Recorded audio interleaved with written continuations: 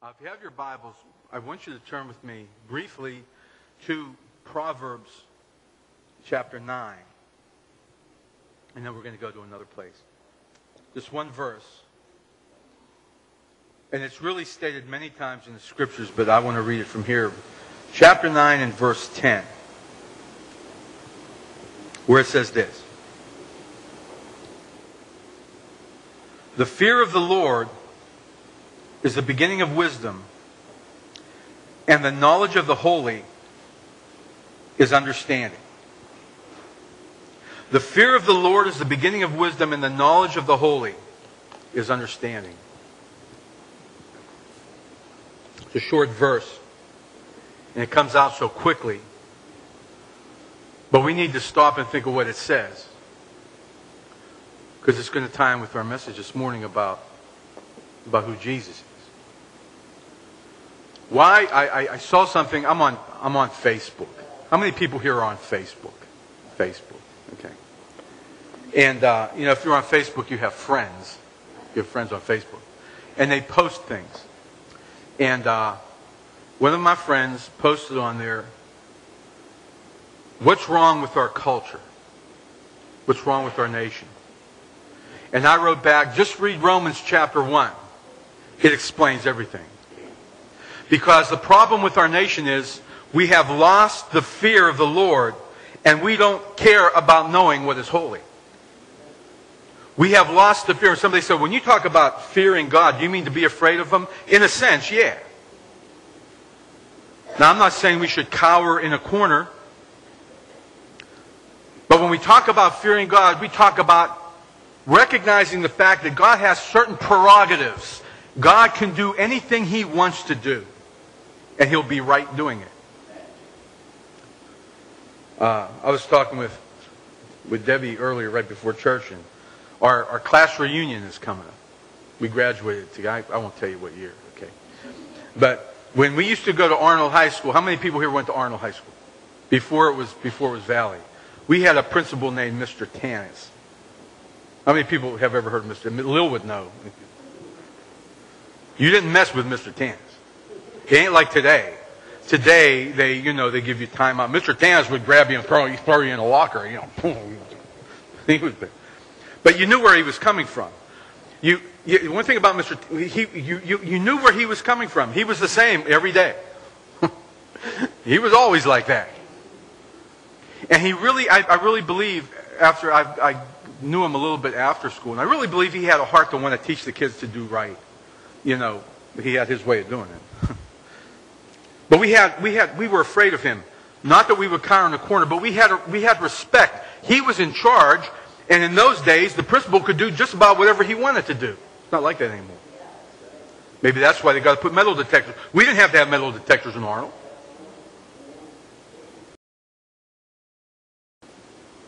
God can do whatever He wants to do. And we've lost, as a society, now I'm kind of preaching to the choir here because I think most of us in this building are saved and we know the Lord. But as a society, as a culture, we have lost a reverential fear of God. We don't care what He thinks anymore. That's why you have judges declaring that they can't pray at a graduation. That's why you have our administration turning its back on Israel and saying that they should go back to 67 borders and so forth. And all these things. We don't care about what God's Word. We used to have some kind of semblance of caring about what God thought, but we don't care anymore. That's just somebody's religion. The fear of the Lord has disappeared from our society in a whole. That's why sinful things are made legal, because they can make money off of them. And what's good is called evil, and what's evil is called good. We don't have a fear of God. It says that the knowledge of the holy, we don't care about what's holy anymore. We don't want to have a knowledge. We don't want to have an understanding of what is sacred anymore. We make a mockery out of those things in our society. Why do we have shootings in the schools? Why do we have shootings around the street corner? Pop, pop, pop. Why is this going on? Because we don't care anymore about what God thinks. It's nothing new. It's been going on for a long time. Turn with me over to the New Testament. I'm not going to keep you long this morning. Somebody said, yeah, I always say that. Matthew chapter 16. The Gospel of Matthew chapter 16. It's a passage that many of you are probably very familiar with. And we want to start with verse... let me get it here. Matthew chapter 16. Now let's just start with verse 1. The Pharisees. How many people have heard of the Pharisees? Also with the Sadducees, the leaders of Israel, the holy men and leaders of the nation of Israel. They got together. Pharisees and Sadducees didn't get together on much. They didn't like each other. But when it came to Jesus, they said, we got to do something about this guy. So they got together. And tempting him, desired him that he would show them a sign from heaven. They said, Jesus, you claim to be this and that and everything else. Do something. Show us something. Let some lightning fall. Give us a sign from heaven.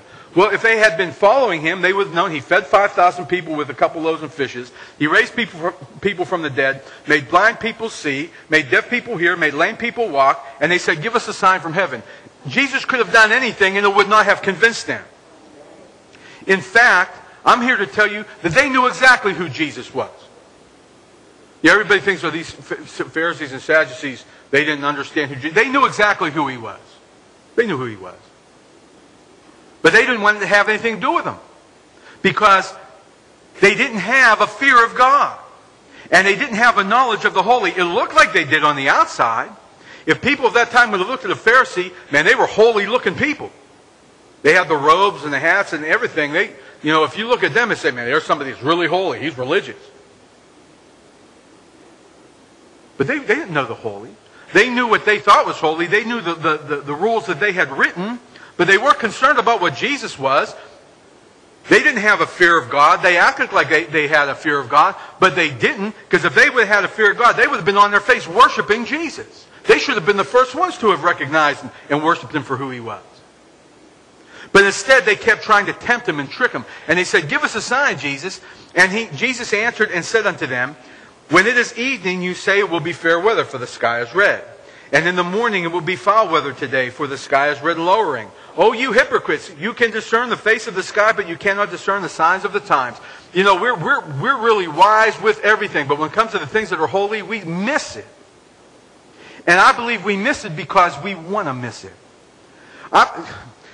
When people used to come to me before I was saved and tell me about Jesus Christ, I would say, not because I didn't believe they were telling the truth, because I don't want to hear that. Because if I would listen to it and respond to it, I'd have to change. I don't want to change. It's the same way with these guys. They knew that if they were going to accept Jesus as their Messiah, which they knew he fulfilled all the requirements that they were aware of in God's Word, if they were going to bow down to him as Messiah, their lives were going to change. They were kind of happy with their lives. I'm a Pharisee. I'm powerful. I got money. I got position. Everybody looks at me, respects me. Why should I give that up? They didn't have a fear of God. They didn't have a knowledge of the holy. They acted like they did. They might have had worldly understanding of religious things, but they didn't have a knowledge of the holy. Jesus says in verse 4, a wicked and adulterous generation seeks after a sign. People seeking after signs and wonders. People want to see God move. Listen, I like to see God move. God moves. Anybody here ever see God move? Seen God move in our lives? God moving. That's a wonderful thing. I'm glad when God moves. I pray God move. But you know what? If he never moves again, tangibly or visibly, it's not going to shake my faith in what his word says. I pray God move, God heal, God touch, God. But if he never does another miracle, if he never does another healing, if he never does another thing supernaturally, I'm still going to believe what his word says. Because my faith isn't based on what I see, it's based on what I read. He says, a wicked and adulterous generation seeks after a sign. I know folks, man, if something's going on somewhere, they'll run. I heard somebody say the other day, over here, man, they're having meetings. Get in your car and drive over. God can move anywhere. I'm not going to follow after signs and wonders. I'm going to follow after His Word. I'm not thank God for signs. Signs and wonders ought to follow us. That's what Mark said. Mark said, signs, this will follow those that believe. Okay.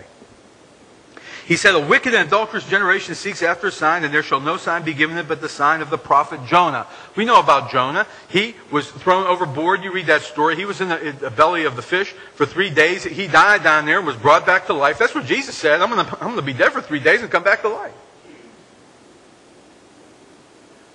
And it says in verse 5, and when his disciples were come to the other side, they had forgotten to take bread. And Jesus said unto them, take heed. And he's saying to us, take heed and beware of the leaven of the Pharisees and of the Sadducees. And they thought he was yelling at them because they forgot bread, but that's not why he said that. The leaven of the Pharisees and Sadducees, what is that? Here's the leaven of the Pharisees and Sadducees. They didn't fear God, and they did not have a knowledge of the holy. They were religious without a relationship with God. That was the leaven. Hypocrisy. Looking like one thing on the outside and being something else on the inside. And willfully and knowledgeably rejecting their Messiah because they didn't want to give up who they were. What they were. It happens every day. People don't want to change. They know who God is. They hear about the Lord. Again, I go back to before I was saved. People would tell me about Jesus. I knew they were telling me the truth, but I rejected it because I didn't want to change. I don't want to give this up. I don't want to stop that. I don't want to stop going here. I don't want to stop hanging out with this bunch. I knew if I came to the Lord and I gave my heart to God, those things would all pass away. I don't want to give it up. I'm just going to give you an opinion. 95% of the people that you witness to know exactly what you're saying. They're not in some kind of haze. I don't understand. They understand. The gospel is really very simple. You don't need a high IQ or a college education to understand the gospel. I'm a sinner and I need saved. My life needs changed. That's simple. Most of the people that you witness to, a lot of people will reject you not because they didn't understand or because they'll say, well, you've got to prove to me. No, it's because they don't want to change. Wednesday night we saw a video about origins, the beginning, the creation, God's creation.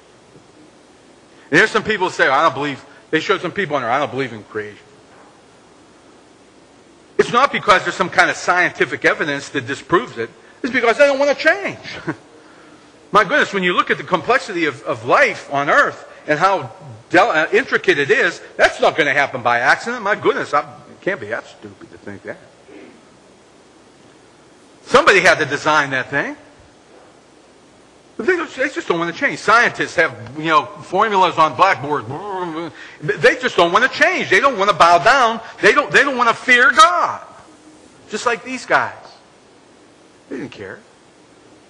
Now, drop down a little bit. Look at verse 13. Now here's a passage that we're all familiar with. This was right before Jesus' last trip to Jerusalem before his crucifixion. They were in a place called Caesarea Philippi, which was pretty far from Jerusalem. It was up on a mountain, and this is right before his last trip to Jerusalem. And Jesus came unto the coast of Caesarea Philippi. He asked his disciples, saying, whom do men say that I, the Son of Man, am? That's an important question. It's really important that you ask yourself that before you take communion. Who do men say I am? What are they saying about me? You know what? I found out everybody has an opinion about Jesus, just about. It's hard to find somebody, especially in this nation, that doesn't have an opinion about Jesus. And if they don't have an opinion about Christ, they sure got an opinion about Christians. Whoa. He says, who do men say that I, the Son of Man, am? And they said, some say that you're John the Baptist, some say Elijah, and others Jeremiah or one of the prophets. If you ask folks today, some will say, well, he was a good prophet, he was a good teacher, he was a great man. Some will say, well, he never lived. Some will say, if you ask one of the like kind of emergent church type folks, they'll say, oh, he's my buddy. Jesus is my buddy. Well, Jesus is my friend. He's our friend, isn't he? God's our friend. I thank God. But they're like, he's my buddy. Let's go have a coffee again. If you ask a Mormon, he'll say, well, Jesus, yeah, he was the brother of Lucifer. Him and Satan were like brothers. That's what the Mormons believe. If you ask Jehovah's Witnesses, they'll say he was Michael the Archangel. If you ask somebody, a Muslim, somebody of the Islamic faith, they'll say he was a great prophet, but he wasn't God. Everybody has an opinion about Jesus. And everybody has an opinion about Christians. Now listen, here's what he said. They said, some say that you're John the Baptist, some Elijah, some Jeremiah, one of the prophets. They all had, everybody back then had an opinion about Jesus. You can't ignore Jesus. Okay? He said unto them, what do you say? What do you say? We've prepared the Lord's table, the body and blood of our Lord Jesus Christ. What do you say about Jesus? That's the most important question you'll ever answer. That's the most important question anybody will ever ask you. What do you say about Jesus? Everybody has an opinion. But listen to the answer. This is one of those things where there's only one right answer. Okay. Some questions could have a couple different answers. You know. Well, there's only one right answer when it comes to this one. Some folks will have you think, you know, there are people teaching today that God accepts everybody. Everybody has their own way to God. You know, you get to God this way, you get to God that way, blah, blah, blah, blah, blah, blah. But God has revealed himself very specifically in his word. One answer. Simon Peter answered and said this. Old Simon, this is one time when his mouth did not get him in trouble. Simon Peter answered and said, you are the Christ, the Messiah, the Son of the living God. Simon Peter had a fear of God and a knowledge of the holy. He might not have known too much else. It might have taken being sifted as wheat. It might have taken the baptism of the Holy Spirit for Peter to receive that power to be able to preach the word. But he knew one thing. If he didn't know nothing else, he knew this, that Jesus was the Messiah sent from God. He was the Son of the living God. That's one thing that Peter knew. And that's the most important answer. You might not understand anything else about Christianity, but if you got that right, the rest will fall into place. You've got to be right about who Jesus is. If you're not right about who Jesus is, it doesn't matter. See, that's a fear of God and a knowledge of the holy. Because the fear of God is the beginning of wisdom, and the knowledge of the holy is understanding. You can have an IQ of 50 and have a fear of God and a knowledge of the holy and be higher in God's sight than somebody with an IQ of a million that denies he exists.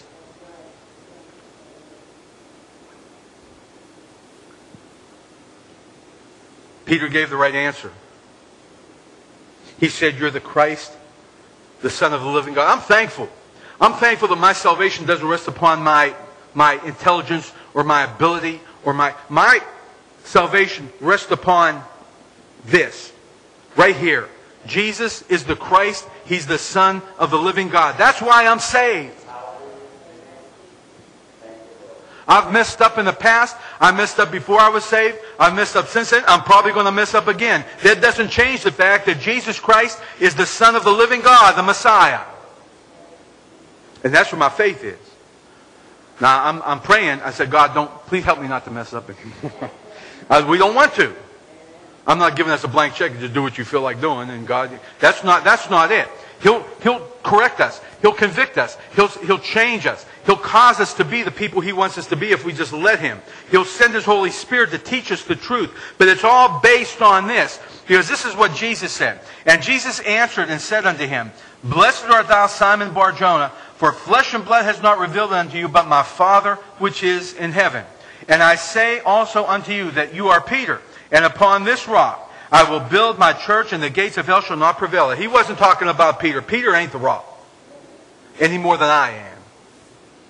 The rock was the revelation that God gave to Peter supernaturally. That Jesus was the Christ, the Son of the living God. That's what our faith is based on. Nobody can change that. If my faith is based on Peter, he changed. Because just a few verses later here, Jesus is calling him Satan. Okay? I thank God my faith isn't based on him. I thank God my faith isn't based on preachers that I've heard preach, and I got saved, listen to this one and that one and that one, and they've gone their separate ways. My faith isn't based on them. My faith is based on Jesus Christ. He never changes. It's the fear of God and it's the knowledge of the holy. God help us have a fear, a reverential respect and fear and awe of the Almighty God that spoke everything into creation. And God, give us the knowledge and understanding, just like you did Peter, of things that are holy. Man, we're really good at learning things about the world. Help me learn things about it. Because that's understanding. He says, I say unto you, Peter, that upon this rock I will build my church. And I don't care what the devil, it doesn't matter. I mean, the devil's a powerful being, but he's nothing compared to Jesus Christ. He's nothing compared with the blood of Jesus that covers us. I will build my church, and the gates of hell will not prevail against it. I don't care what kind of laws they pass. I don't care what kind of things they do in Washington or in the seats of government. They can't stop the body of Christ. And I'm going to tell you something else too. The body of Christ has been one from the very beginning. People say, oh, the body of Christ is all separate. No, it's not. You can't separate Christ. Men, we've tried. Men have tried. You got this church and this denomination, that denomination. We do things this way, you do it that way, and they want to argue with each other. It doesn't matter. We're still all one. Christ was never divided. And the church has never been divided, no matter how hard we've tried. But it seems, I don't know, mankind has a tendency to try to take something good and just cut it all out. We did a pretty good job of it. But the church is still one. This tradition, that this book of prayer, this cat. If it's the blood of Jesus that makes us one in Him. We might not worship the same as other folks. It doesn't matter. We're not saved by our worship. We might not pray. We might not have an order of service like they do. That's not what saves us. What saves us is this right here. And this is the same for everybody that believes. He says, I say unto you that you are Peter, and upon this rock I will build my church, and the gates of hell shall not prevail against it. Verse 19. And I will give unto you the keys of the kingdom of heaven. And whatsoever you shall bind on earth shall be bound in heaven. And whatsoever you shall loose on earth shall be loosed in heaven. We as the body who are standing on this rock of Christ, we have authority. Now, I'm not... See, people will take passages like this and they'll go way, like they'll take it to another planet. And they'll say, well, you have authority, to speak this and speak that, speak that. We have authority to do the will of God. And we have power to do the will of God. But we're not going to know the will of God unless we fear God and have an understanding of things that are holy. This is why Paul said over in Romans, present your bodies a living what? Sacrifice. That you may know the perfect and acceptable will of God. We can't know His will. We can't understand His purpose for us until we have a fear of God and an understanding of the holy. Reading on just a little bit more. And we're going to partake in the Lord's table. Look at verse 21. From that time forth began Jesus to show unto His disciples how that He must go unto Jerusalem and suffer many things of the elders and chief priests and scribes and be killed and be raised again the third day. They didn't listen very well. But He was telling them this. Because when it happened, they were all kind of like, oh, what happened? But He was telling them what was going to go on. See, man, we like that power thing. We like the gates of hell shall not prevail. But when we find out there's going to be some suffering in the journey, we say, oh, wait a minute. That's why a lot of people people reject the gospel, not because they don't understand it, because they don't want to give up what they like. Jesus said, boys, we're heading for Jerusalem, and I'm going to be shamefully entreated. I'm going to suffer many things. I'm going to be killed, but I'm going to rise again on the third day. And Peter should have kept his mouth shut. He was doing good up to now. When he spoke the last time, he got a pat on the back. But Peter took him and began to rebuke Jesus. Said, "Oh, Jesus, no, Jesus, no." See, Peter, he slipped. He thought he knew more than God. He thought he knew more than Jesus. His knowledge of the holy was incomplete. His fear of God was founded on something different than reality. He said, "Lord, this won't happen." Verse 23. But Jesus turned and said unto him, "Get thee behind me, Satan." Boy, I bet you Peter probably felt about this big. Anybody ever put you down like that? Anybody ever get put down? Somebody that you think is really, you say something to them and they put you down. You think you're going to pat you on your back and they end up slapping you in the face. He said, "You're an offense unto me." Why? "For you savor not the things that be of God, but those that be of men." He's saying, Peter, you're falling into that trap. You're not fearing God, and you're not understanding the things that are holy. You see, the things that are holy and the things of God aren't always the way we think they ought to be. And when we start going through things and we don't understand, we say, "God," and I mean some of us, and I know some of y'all, and I know people going through things, say, "God, why has this happened?" I don't always have an answer for that, but I know this much. This word says that no matter what goes on, if you're God's, He's going to take care of you. He has a purpose and a reason.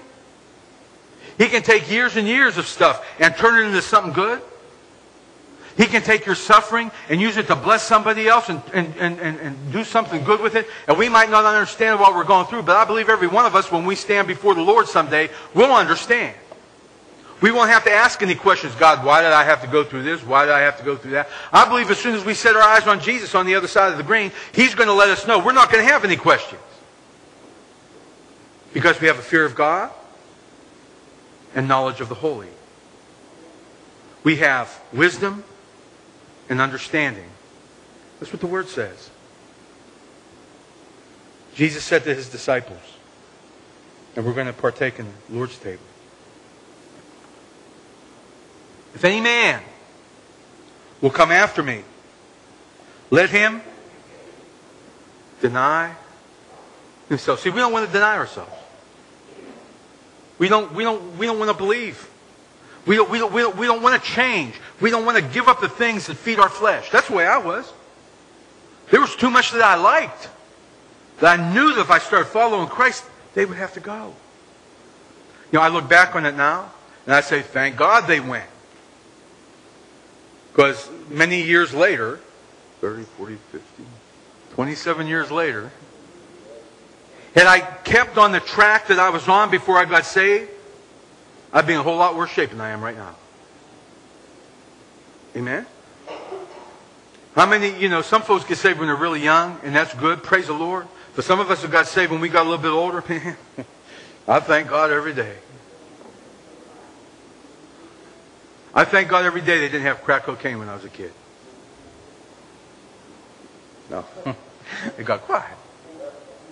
I thank God every day. I do. Almost every day I say, I thank God they did not have crack cocaine when I was in my years of doing that kind of stuff.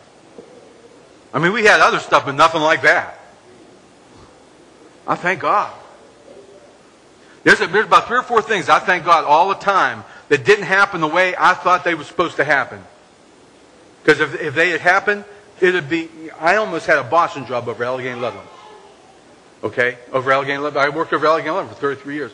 Some of you know the story. I've told the story many times. I almost had a Boston job over there. Almost had a Boston job. And they passed me over. And I said, oh, man.